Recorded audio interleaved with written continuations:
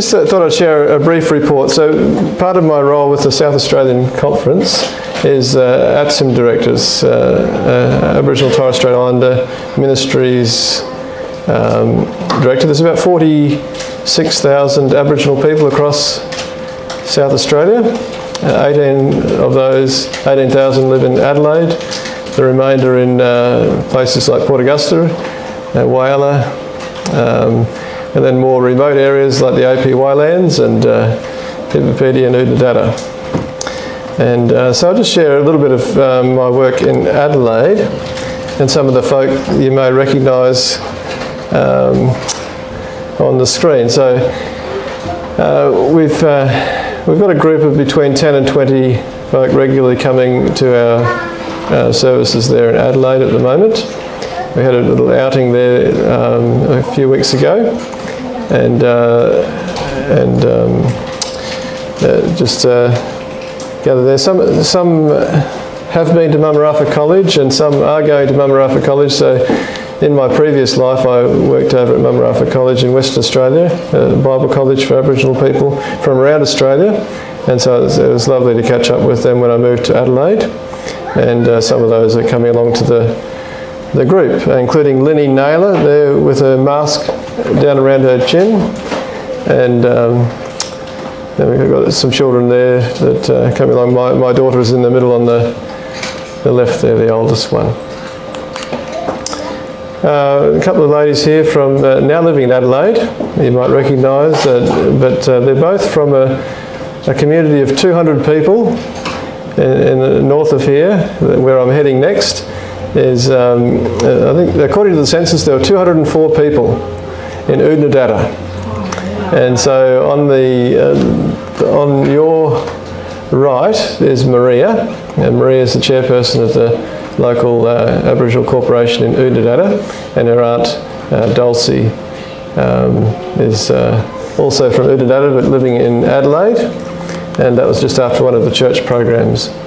Also Dulcie's cousin sister Audrey, and a dam up there at Oodnadatta that was used as a baptismal font a few years ago for Millie Myson, who you'd know from here in Port Augusta now at Wamikata.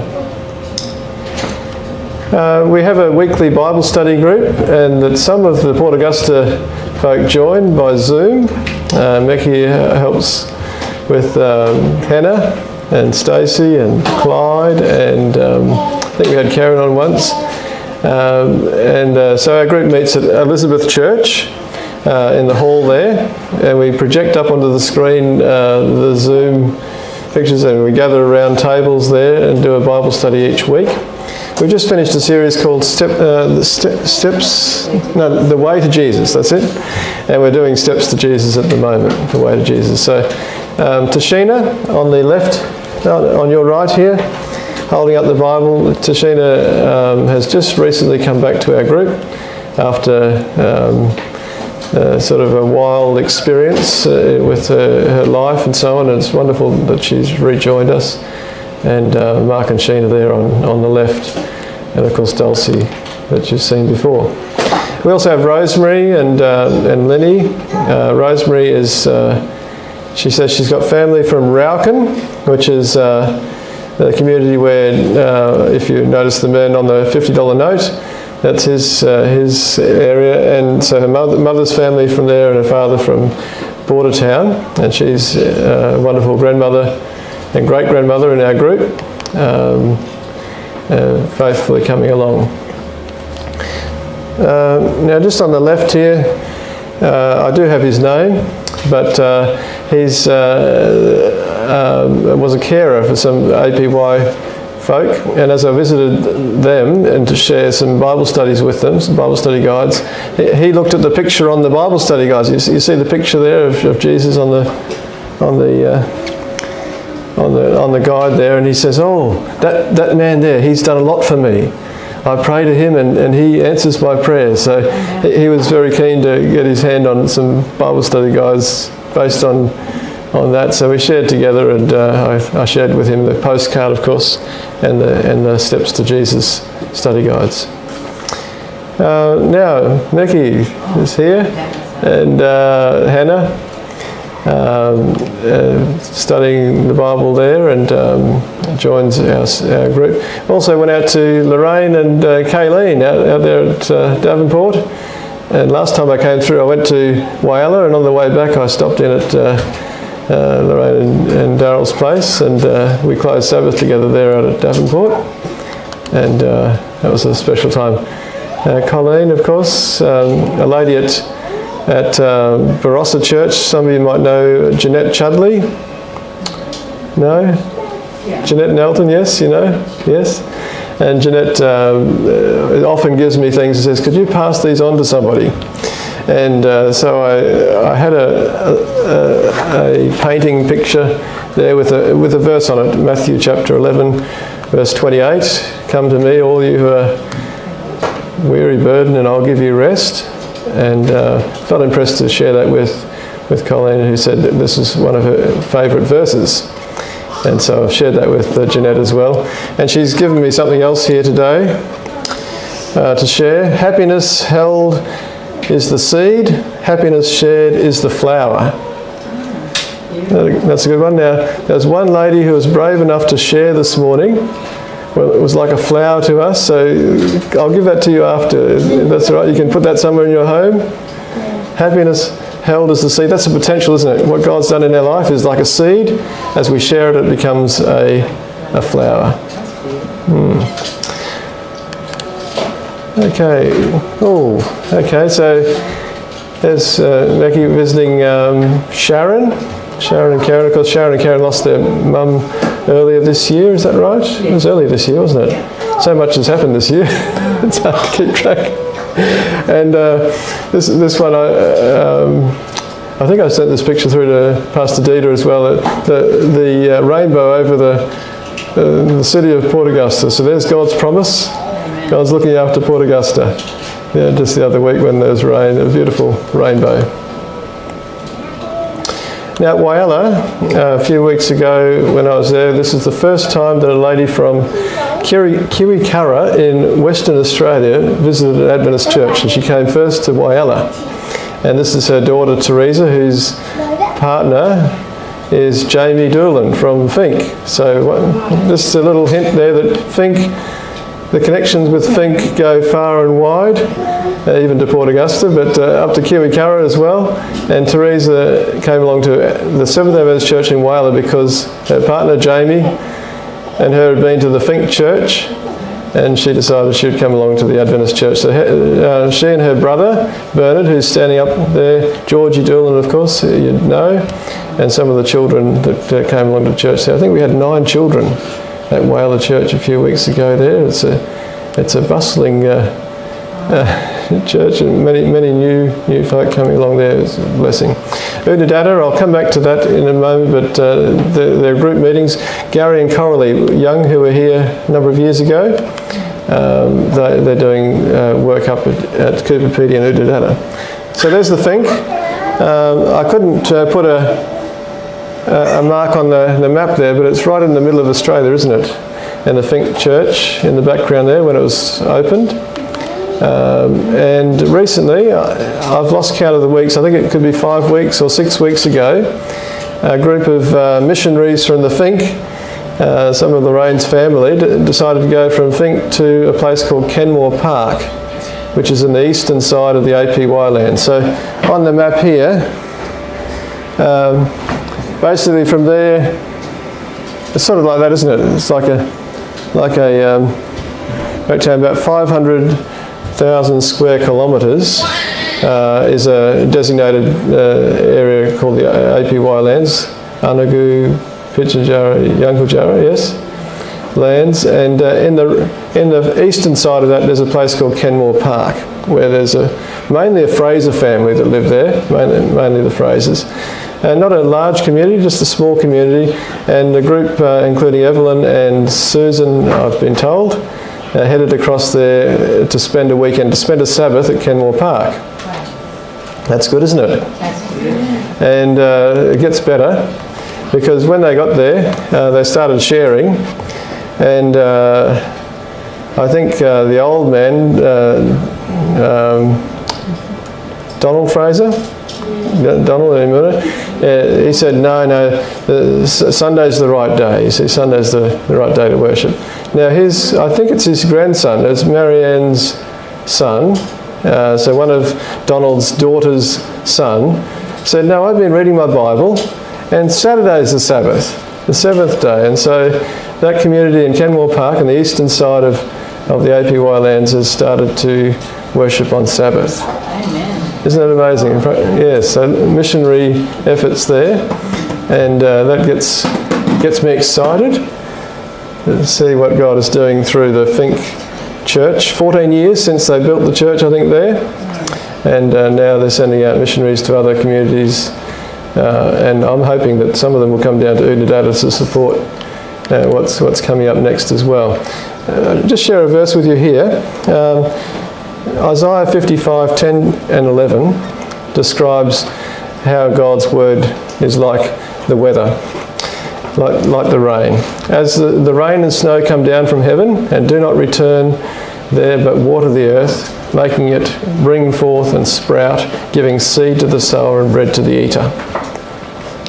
It's amazing the different seasons. You probably see it here. The tourists come through, at least in a non-COVID year, and there's wildflowers. Eh? They go out looking for wildflowers, because when the rain comes, all of a sudden that seeming desert comes alive with flowers and beautiful colour.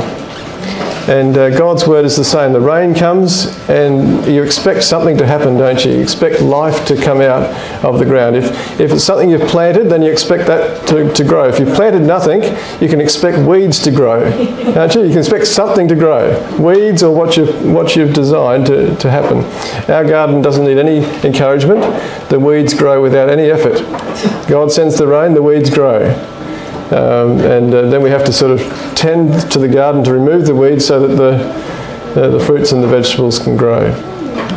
So shall my word be that goes forth from my mouth. It shall not return to me empty, but it shall accomplish that which I purpose, and shall succeed in the thing for which I sent it.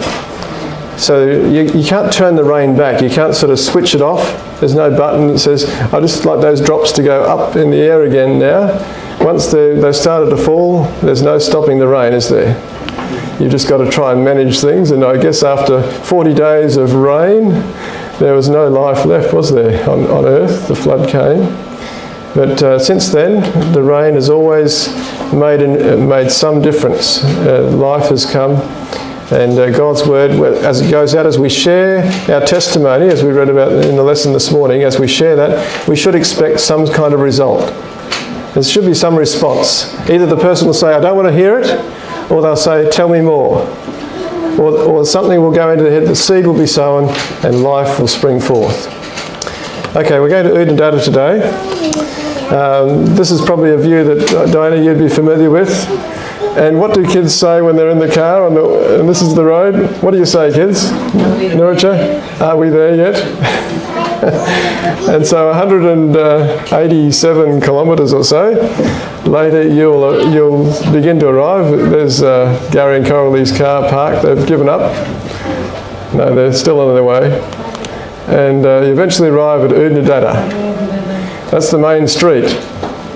Yeah, you've got to watch out for cars as you cross the main street. And famous for the pink roadhouse. That's right, isn't it? The pink roadhouse. Only the boys' toilet is blue. That's everything else is pink.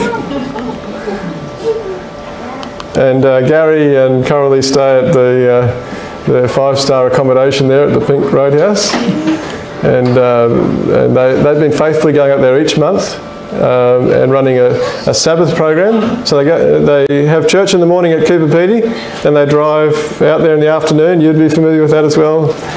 And Diana, and then they run a program, and then they stay there Saturday night, and Sunday morning they've been running some programs as well. That's the look out the back window, the backyard at Oodnadatta. Beautiful place, isn't it? Audrey was telling me about the crows there at Oodnadatta. She says she's never seen crows mourn like they do at Oodnadatta. So the crow died, and apparently all the crows sort of gathered around and they squawked and whatever. They had their little funeral there at Oodnadatta for the dead crow. This is the Dungy Bar women's shelter, I think it is. Is that right? Lorraine can tell me. She'll just tell me it's wrong. But they've been holding meetings here for since they've been able to, since the COVID restrictions eased. And on Sunday morning, Coralie has been running a cooking class. So they're making some Anzac biscuits here. And a number of the ladies really enjoy that. I think Sandra McCallum is on the left. Cheryl Stewart. And I think Tanya Bales in that picture. Gary is setting up those for church there in the hall. So Sabbath they have church. They also have a Bible study on Sunday morning, and they've been going through a series there together with them. I think there's at least 3 requesting baptism, so they're studying towards that, and really encouraged by the work that they've been doing there. There's some folk around the table. There's Keith and Jeannie Manunga, KK. Manunga as well, Edna, don't know who's in the background there, is that Tanya Bales next to, yeah, some ladies there and men gathering around the table there in the women's shed at Oodnadatta.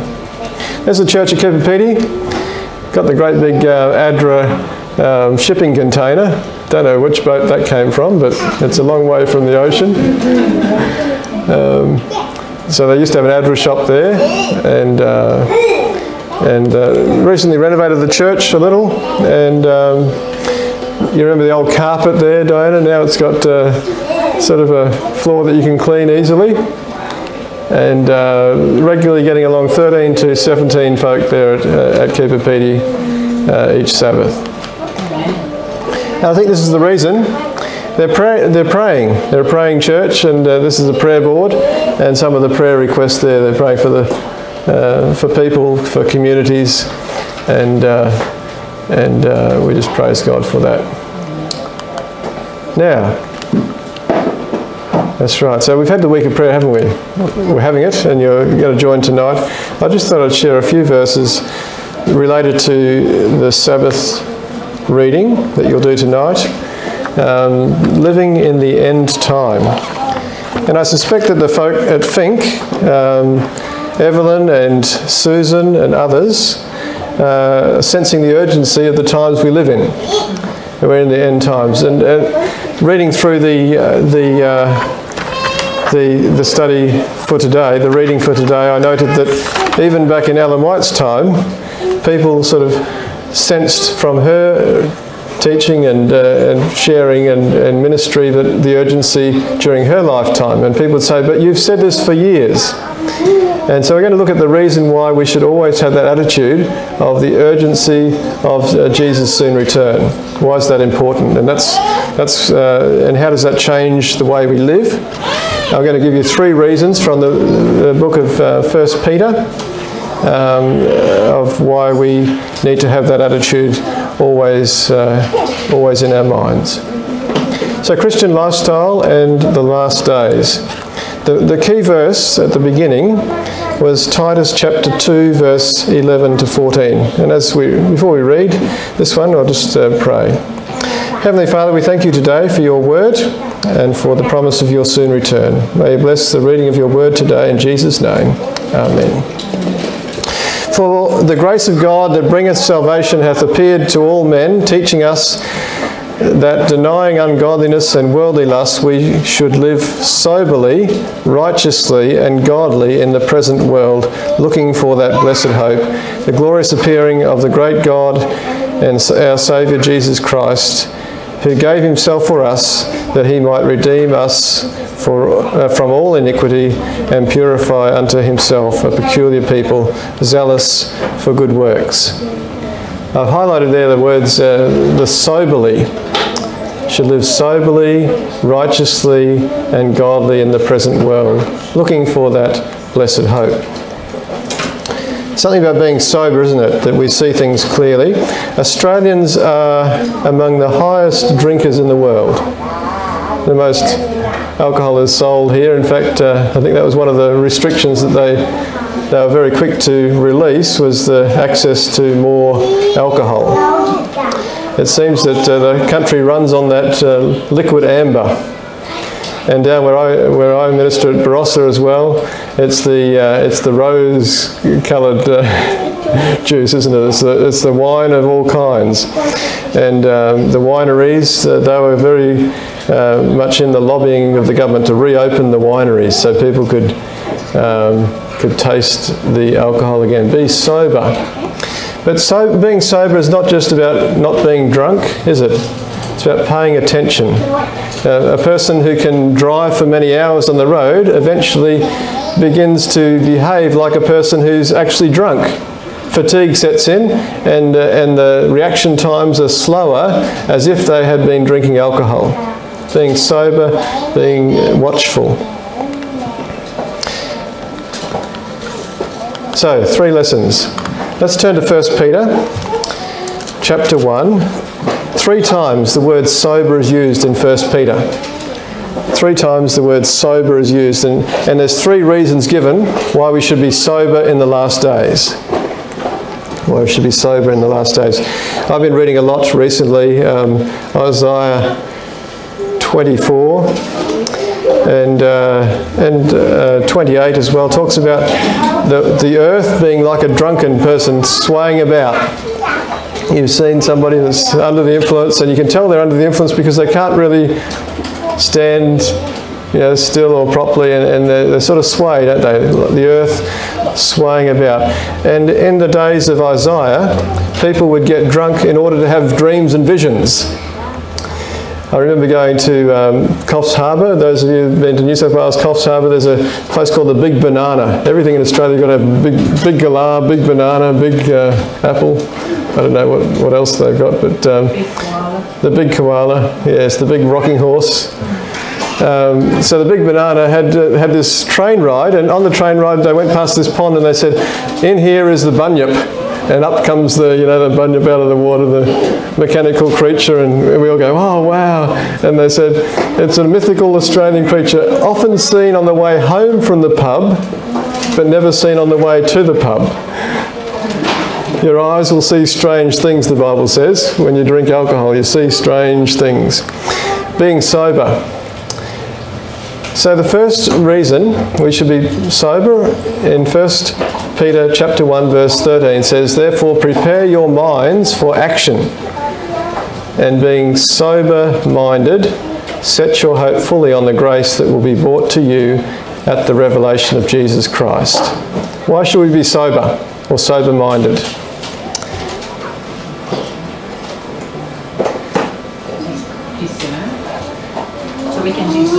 So we can discern. Prepare your minds for action. It's sort of parallel, isn't it? It's the same thing. Do sports people going to the Olympics next year now? the Olympics. Imagine, the Usain Bolt or somebody, preparing for the great race, downing a few just before the race. Are they going to win?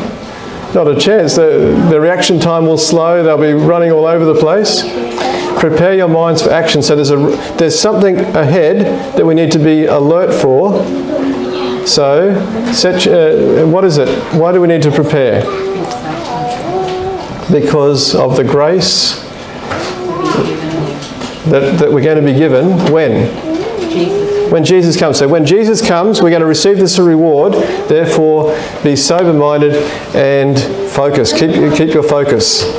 So because of what reward we're getting, eternal life, I'm going to choose to be prepare for action. I'm going to choose to be sober-minded now. That's the first reason. Because of what heaven's reward, I'm going to be sober-minded. The second reason is found in chapter 4, verse 7. So being sober-minded because of what Jesus is preparing for us. I don't want to miss out on that because I'm drinking, or I don't want to miss out on that because I'm filled up with the cares of this world. That's the first reason. Second reason is the end of all things is at hand, therefore be self-controlled and sober-minded for the sake of your prayers.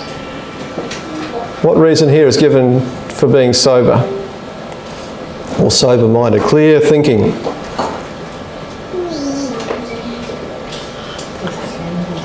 Because soon the world is going to come to an end, isn't it?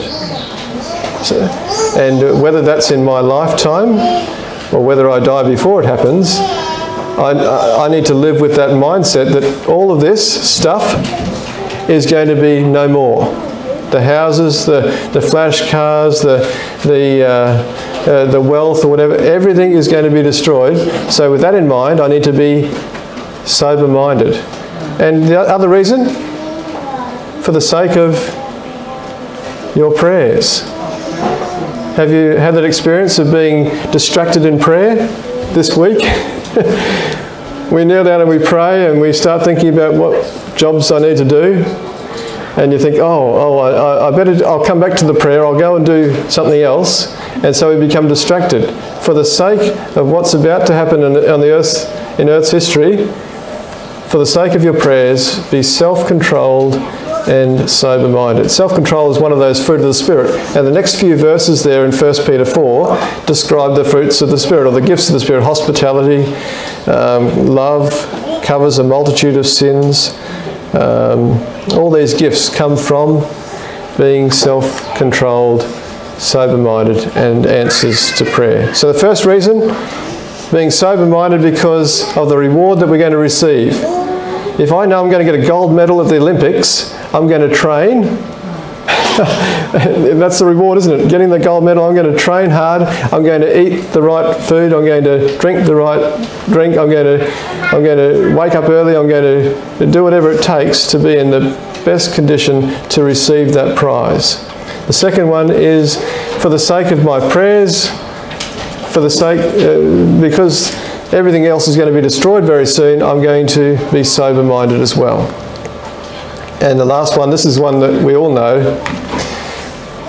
1 Peter 5 and verse 8. I'll read the previous two verses for you as well. It says, "Humble yourselves therefore under the mighty hand of God, so that at the proper time he may exalt you, casting all your anxiety on him, because he cares for you. Be sober-minded, be watchful. Your adversary, the devil, prowls around like a..." Roaring lion. Oh, I've spelled around there with an 8 in there. That'll remind you. He prowls around like a roaring lion, seeking someone to devour. Have you felt that? Have you experienced that? So because there's danger, we need to be sober-minded and watchful. At the moment, the world is fixated on the fear of, I don't want to catch COVID-19, right?